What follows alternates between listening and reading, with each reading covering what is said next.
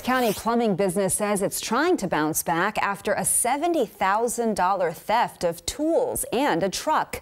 As King 5's Erica Zucco reports, the business owner is finding the silver lining and spreading word about helping others in need. Joe Bowers hopes this old bus will provide a road to healing for some people experiencing homelessness in Pierce County. He wants to revamp it into a mobile hygiene facility and team up with volunteers to offer other help they might need too.